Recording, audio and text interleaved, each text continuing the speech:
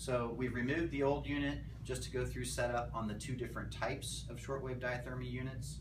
This is the newer unit, and as we mentioned earlier, this unit is self-contained. So this drum or this head that we are using has a coil inside, so the energy does not travel from one head to the other. This energy travels from inside to outside. So it sets up an electromagnetic field around this drum alone. So we do not need the other unit unless we were going to try and treat two different body parts. And even in that case, you need to be careful about how closely you put those two units together, because they will tend to kind of interact with each other, and it may heat one head up or the other, in which case the machine has a safety mechanism that if the head gets too warm, it shuts one of them off. So it does that automatically. So in this case, the setup would include just one drum. You would want that centered over the area of the body that you want to treat. And the patient again is comfortably positioned with a towel to absorb any moisture. And we are ready to initiate our treatment, choose our parameters, and start the treatment for the patient. Okay, so we're going to initiate treatment. In this case, we have a low back that we are treating, which we know has a lot of soft tissue, muscle tissue. We are wanting to get a much deeper penetration. So I'm going to leave the rate on the machine at 12 and also the power at 12. Typically our treatment time for shortwave diathermy is 15 to 20 minutes.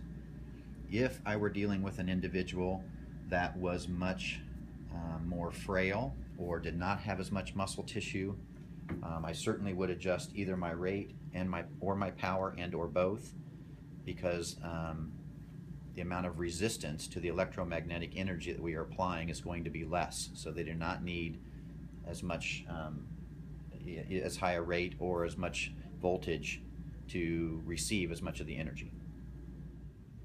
So we're getting ready to initiate treatment.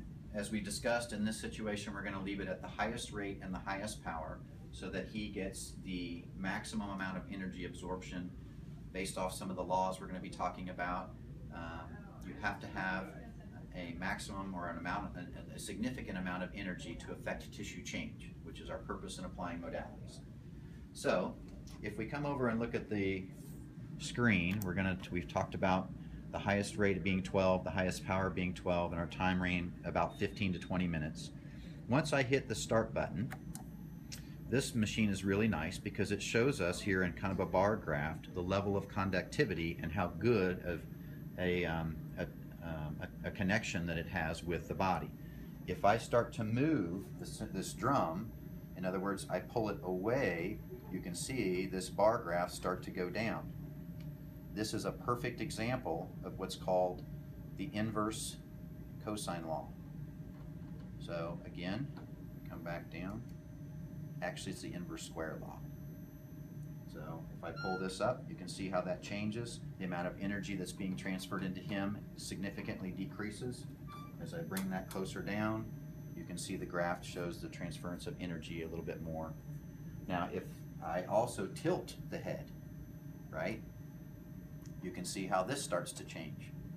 Again, this is a demonstration of how some of the energy is either being reflected or refracted. So in order for us, again, to maintain and make sure that we get the maximum amount of energy, we want the head to be, the angle of the head to be at a 90-degree angle. Who can tell me what that law is? Question mark.